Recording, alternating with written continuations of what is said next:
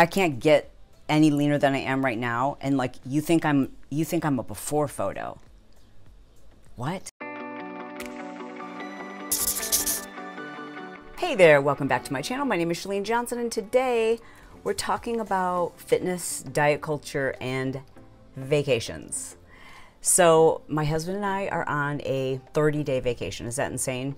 I mean, we're still working. Obviously, I'm making a YouTube video, recording my podcast, but we're living life, and really living life. And this is a bucket list trip for us. Another bucket list trip was being in New York for 30 days, which was also amazing. But for this trip, we have traveled to, let's see, France, Nice, Cannes, the Cannes Film Festival, I think so I will say it. We also traveled to Italy, we traveled to Sicily specifically, and now we're in Greece. Specifically, we're on the island of Paros. Every time I say it, the Greek people here correct me, and then I say it exactly like that person says it, and then the next Greek person is like, no, you mean Poros. So like, I get it wrong every time, but that's how you spell it. And we were also in Mykonos. Okay, so the reason why I wanted to do this video is because of the questions and comments that I've been flooded with, basically, or primarily I should say, on Instagram. So it doesn't matter what it is or how many times I talk about my own beliefs and feelings and how I am not going to do one of those what I eat in a day. I've talked about my own recovery, if you will, and realization, coming to my senses and recognizing that being in consumer fitness videos, as much as I loved it, as much as I enjoyed a lot of it, there was also enough of it that was unhealthy for me that I just decided to stop doing it. And it's hard for me to say that sometimes because I don't ever want to take away from all of the things I loved about it, all of the amazing experiences that I had, and the people who still do those workouts. The workouts are great. It just wasn't good for me mentally to be in consumer fitness. And it really made me understand, like I really all came kind of flooding back on this trip because of the questions I've been getting from people that remind me that that's how I used to think. I used to be afraid to go on vacation. Like I did not want to go on vacation. Couple reasons why. First was that I just believed if I took any time off, I would fall behind in work, everything would disintegrate, I would no longer be successful. The other reason why is because it was so hard for me personally to maintain the type of physique that sells workouts and I always believed it was never that I was knowingly lying to anyone. I just believed this works for everybody else. It just doesn't work for me. Like everyone else can work out for 30 minutes, eat a healthy, balanced, clean diet, and have a ripped six-pack. That just doesn't work for me. I was someone who loved making workout programs. The diet part of it, I was always really, really uncomfortable with. It never, ever, I'm sorry, I'm holding my own camera. It never felt right. It never felt comfortable. It never felt like something I wanted to say or something I wanted to promote, but like that just goes with the program. All right, so let's talk about vacations. In the past, this is how I know I've come a long way. In the past, I was so afraid to take a vacation. I feared, what if my safe foods weren't there? What if I ran out of protein bars? What if I ran out of protein powder? What if I had to eat real food? What if we went to a restaurant and I had no idea what the calories or the macros were of that particular item? What if people wanted to go to the pool or work out or not work out? They just wanted to like have an adventure for a day and I couldn't work out. That scared me. Literally, that would scare me. Now, I'd play along and pretend like it was all no big deal, but I know that, like now looking back, what kind of anxiety that provoked. I remember worrying about like what I would wear and not wanting to go to the beach, and what if somebody saw me in a bathing suit and didn't think I was perfect? Okay, this is a true story. This is a true story. I was on a cruise, a fitness cruise, as a quote celebrity trainer. Hate that term, but because it sounds like so. Anyways, I was on a cruise as not like as a vacationer, but more as like the talent, if you will. And so people who were a part of this network marketing organization would get to work out with me because they, you know, they do my workout programs. And there was a new trainer at the time who was like super ripped, fit, and like 15 years or 10 years younger than me or whatever.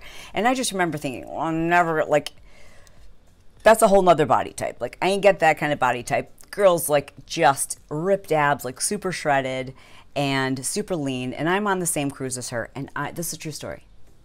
I overheard women in the elevator talking about this like nearly perfect trainer, nearly perfect body, not that anyone's perfect, and saying like that they felt vindicated and also were considering like maybe not doing her workouts because they were standing behind her somewhere and she was in her bathing suit on the deck of this cruise, and they saw, are you ready for this? She had cellulite. And I was like, wow. Like that hit me hard. I remember thinking like, I have cellulite. I don't even want to know what my body fat is compared to hers. Like what?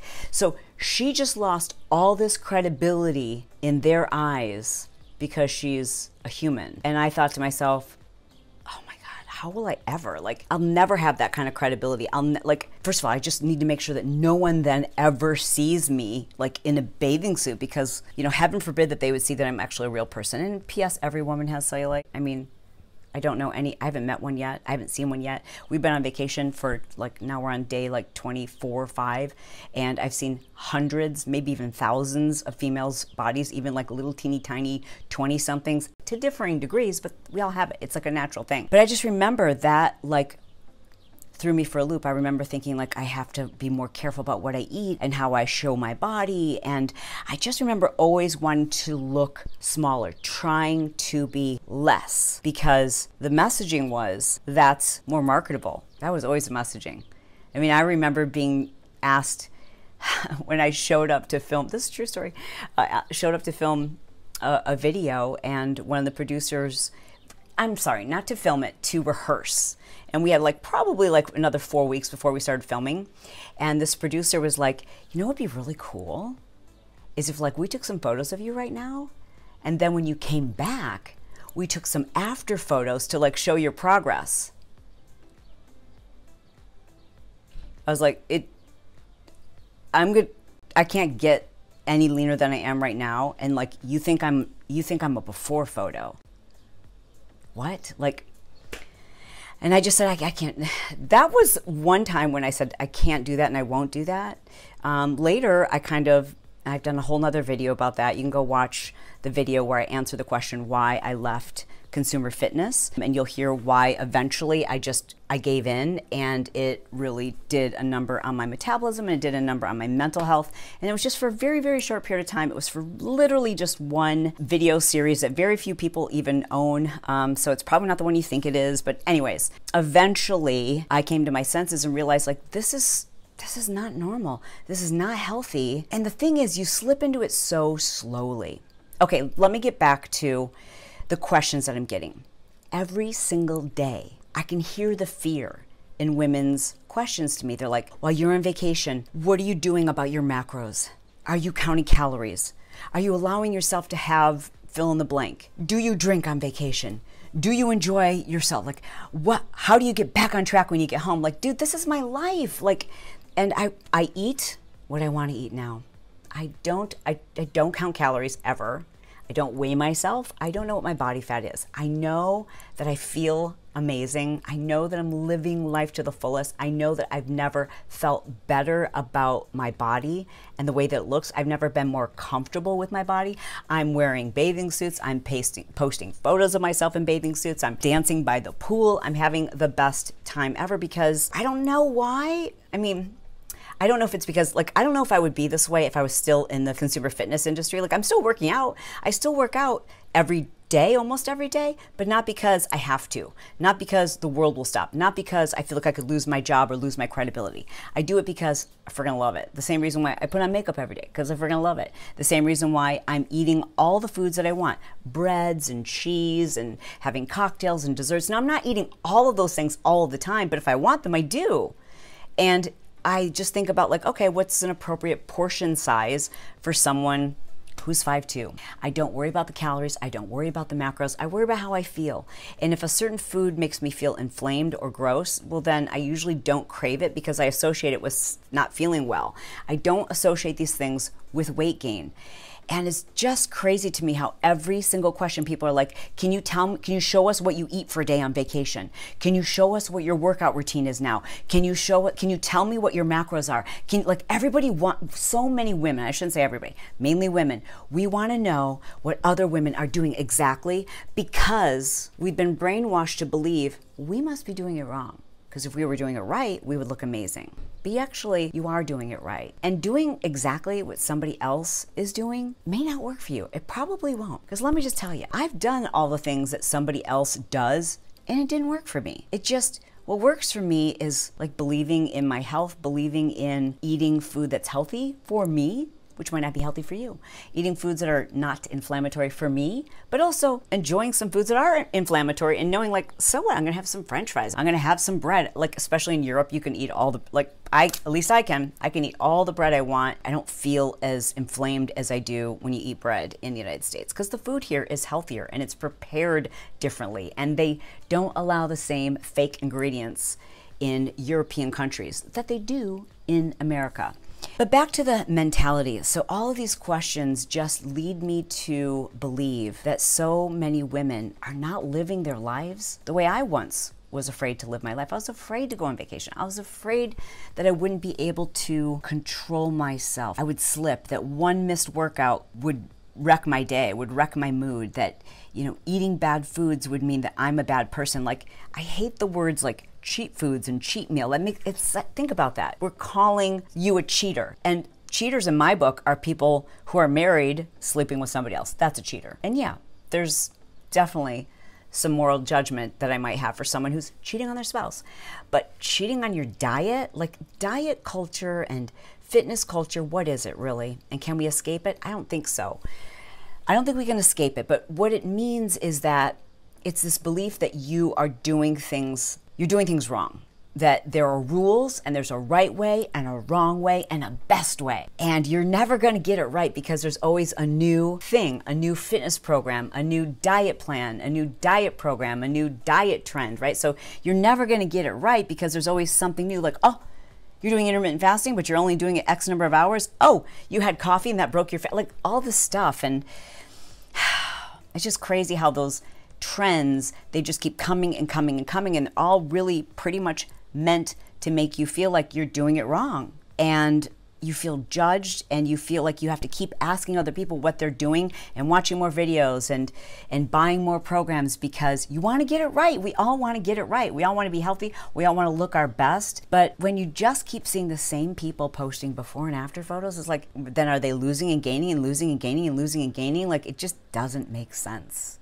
And one of the #1 questions I've been getting, which I don't know if I can answer this succinctly, but I'm just gonna go for it. I keep being asked, what made the difference for you, for me, to free myself? And I would love to just give you 2 or 3 things that made the biggest difference, but it's a lot of things. It is feeling better. It was removing all of that social media. Like, I don't look at or follow any of those people anymore that I used to feel like, oh, that's fitness inspo. Like, the people are like constantly showing their food and constantly showing their workouts. And if that is inspiration for you, that's awesome.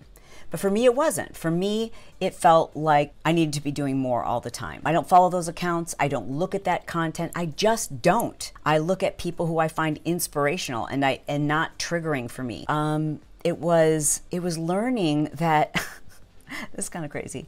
It was learning that no matter what I did, pretty much stayed the same. Like, I could really, really restrict my calories and exercise a lot, and I would stay the same. And I would do that for weeks and weeks and weeks, and I'd pretty much stay the same. But just be ravenously craving things that I wasn't allowing myself to have. And then I would have this period where, like, I would just like go screw it and like eat whatever I want and not kill it in the gym, just like take it really easy. And I would basically stay the same. And it was like, so why am I going through all this effort if I basically stay the same? And the only thing that would really bother me is that I found myself always getting like really bloated and really gassy. And now I know that that was a real sign of my nutrient deficits. Like, I wasn't giving myself enough calories. I wasn't eating enough of the right real foods. I was afraid of real food. Almost everything I was eating back then, because I could control it, was protein bars and protein shakes, because then I knew exactly what it was, how many calories, the macros, all those things. And so I was kind of afraid. I was afraid to go to restaurants because it's like I would have no way of knowing how many calories I just ate. Your body has a set point. And when you're exercising and focusing, for me anyways, again, this is just me, so don't do what I do because it works for me and it might not work for you. But for me, it was just like realizing like if I just focus on getting strong and eating foods that I want to eat and just paying attention to when I'm full and when I'm craving, because your body kind of like craves what you need, and not worrying so much about, not worrying at all about these little tiny things. Like, wow, it's crazy how much happier you become. And it's crazy how much, okay, I have to tell you this. Sorry, ADHD. I remember thinking at a certain point, okay, Chalene, right now, you are exercising 4.5 hours a day. 4 hours, easily 4 hours a day. This is back then. And you're eating very, very little. And I remember thinking to myself, there's no way I will be able to do this indefinitely. How long will I be able to do this for? Can I do this for a few more years? Can I do this for 5 more years? Can I do this for another year? Like at a certain point, Chalene, you're only going to be able to maybe work out, like because of life, maybe an hour. And then what? Will you be able to eat even less, or are you going to gain weight? Are you going to gain a lot of weight? And I was so afraid of that. I was like, I just don't want to think about it. It might happen someday, but I don't even want to think about it. And the funny thing is, I was so afraid of that. But then when I started to come to my senses and realizing how bad it was for my brain health, my ADHD, my mental health, my hormones. I mean, I developed osteopenia, is that how you say it? You know, the precursor to osteoporosis. I had major brain fog. I had super heightened ADHD. My hormones were horrible. I lost my period, all the things. Yet I was so afraid of what would happen when I could no longer work out for hours and hours. And then when I had my brain scan, again, if you watch, you know, the video where I explained the whole long story, that's when I realized like, oh, this is shortening my life. And I love my family too much to worry about how stupid this is. This is such a stupid pursuit. Like that was a really big moment for me. That wasn't the only moment, but that was a big moment for me. And the crazy thing is I did gain body fat and I did cut back on my workouts to like, you know, a normal, regular, just to stay healthy level, like an hour a day. You know what's funny is I liked my body so much better. And that's crazy to me. Because I never, ever, ever would have believed that. I believe that, you know, this is going to happen at some point and I'm going to have to accept my body. You know, you hear this about like body acceptance and I'm like, I guess I'll have to be there someday. But what I didn't realize is how much more I would love my body, how much sexier I feel, how much more into my body I am. When before I just wanted to hide it. When I was like underweight and super lean, I just wanted to hide my body. I just wanted to look smaller and I didn't want people to look at me. And I guess it was body dysmorphia going on. I really don't know. So all of these things, like, you know, the brain scan made a big difference, gaining weight and realizing that I felt so much better and I felt so much healthier, and recognizing how much more clarity I had and how much stronger I felt and how much more confident and sexy and more like me I felt. Like that really helped. It also really helped to have a husband who was very complimentary of the whole process and like, you know, just like so much more into my body. It helped that I stepped away from fitness culture. I had to. Like, yes, fitness is still a big part of my life, but for me, it just wasn't healthy. And I just step away from it. Because, you know, frankly, if you gain, listen, don't even play. If you gain weight and you gain body fat, you are less marketable. Sorry, it's just facts.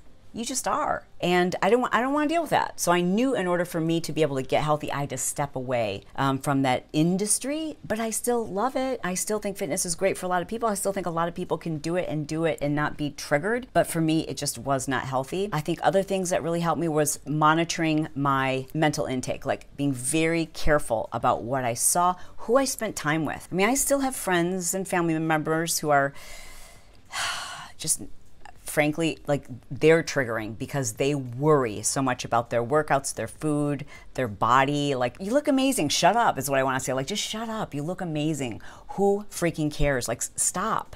Like, it's not fun to be around. It is not fun to be around someone who's obsessed with their body fat, who's obsessed with their macro. People who are obsessed cannot be present, can't enjoy life. You can't eat a delicious meal. You can't try foods that you have no idea what the macros or calories are when you're obsessed with how you can't enjoy those things. You can do it, but you can't enjoy those things. You can't wear things that make you feel exposed. Like it's just such a jail to be in if you're caught up in that mentality. And I don't blame anyone because I was once there. And I think your journey to free yourself from it is probably going to look different from mine. Someone asked me if I did any therapy to kind of overcome I'm self-diagnosed as an orthorexic. No, I didn't. Not in a traditional sense. I mean, I've done lots of therapy for other things, but for me, it was just like, I think I wasn't stuck in that space for so long that when I realized I had just a little bit of self-awareness to go like, whoa, look at yourself, look at what you're saying, look at what you're doing, think about what you're thinking. Because I was really good at hiding my thoughts, like but when I realized like what was really going through my head and the fears that I had, that's when I realized like, okay, time to make a change. And I don't think I was in it long enough that it was a difficult cycle to break, but it definitely took some years. And it started, the last piece I wanted to add was the education. So for me, I'm very I'm easily persuaded by education. Like when people make claims, I'm like, yeah, show me the research. And so when I had my brain diagnosis, I went into full-blown research mode. I'm like, okay, wait a second. I'm unhealthy right now, and I'm probably one of the leading health experts, fitness and health experts in America at the time that my brain was scanned and the time that I figured out like how unhealthy I was. I'm like, wait a minute, but I have all this credibility as being like one of the leaders, one of the leading women in health and fitness, and I'm unhealthy? So what the heck? I guess I really don't understand. I was so caught up and wrapped up and brainwashed in this whole system, culture, whatever you want to call it, that I was like, okay, then I literally took a break from social media and posting anything about diet or fitness or anything. And I just said, you guys, like, I don't deserve to be giving you any information or being your leader because I don't know. I clearly don't know what I don't know, and I need to figure it out. And that was probably a 2 or 3 year process of just like learning and researching and working with registered dietitians and working with doctors and looking at my own nutrition and understanding like oxidative stress and the impact that all that excessive exercising and lack of sleep and not enough rest and all those things that, everyone's like, oh, well, then you didn't understand the pillars of fitness. Well, yeah, but like, again, it's just part of the whole, I don't want to say culture, but it's what I got wrapped up in, and I think there's plenty of people who can do it and stay healthy, but I just find it very unhealthy that there's a right way and a wrong way. And I just have very strong opinions about fitness competitions and the overly lean female physique that we have adopted as the standard of health. Like that's supposed to be what healthy looks like. We have no idea what that woman's hormones look like, what she's really doing. All I do know is that most of what not all, but most of what we see perpetrated as the quote fitness inspo girl is usually someone who, in my opinion, has very disordered eating habits. It's not normal, it's not healthy, it's not sustainable. Not all, but a lot. I mean, you look at, I could make a huge list. Maybe I should do that, a video about all of the fitness influencers and fitness experts who have since come forward and admitted, yeah, I've either had an eating disorder, or I've had very disordered eating, or I did some really unhealthy things to look healthy. And there's a whole bunch of people that'll never admit it, but there's a lot who've come forward and said, yeah, it wasn't good. And are they still disordered? I don't know. I just think that life is too short. Be healthy, be happy, figure out what works for you, and stop asking other women what they're doing, when they work out, what they eat, because it doesn't matter. You have different genetics, you have a different body, you have a different history, you have a different metabolic flexibility. Everything's different, and you need to figure out what works for you so that you're happy and you feel amazing. Because that's really what matters. Your body fat, your weight, who really freaking cares? If you look great, if you like even if you don't look great, if you feel great, that's what matters, and health is so much more than just the outside appearance or your BMI or your body fat or your weight on your scale. Who freaking cares? Live life. All right, I hope you guys enjoyed this. If you made it all the way to this point, I want you to say French fries for life below in the comments. French fries for life, yeah. And also, don't forget to leave a comment and let me know what video you'd like for me to do next. Do you want me to do that one about like all the fitness folks? Maybe I can get a few of them to come forward and talk to me about it, who really had to have very disordered relationships with fitness and food in order to stay at the top of their game. List some people below for me, because I bet you probably know more than I do. So if you list those in the comments, I'd really appreciate that. Thanks for liking this video. Thanks for sharing it. And thanks for making sure you're subscribed. Love you. Mean it. Bye.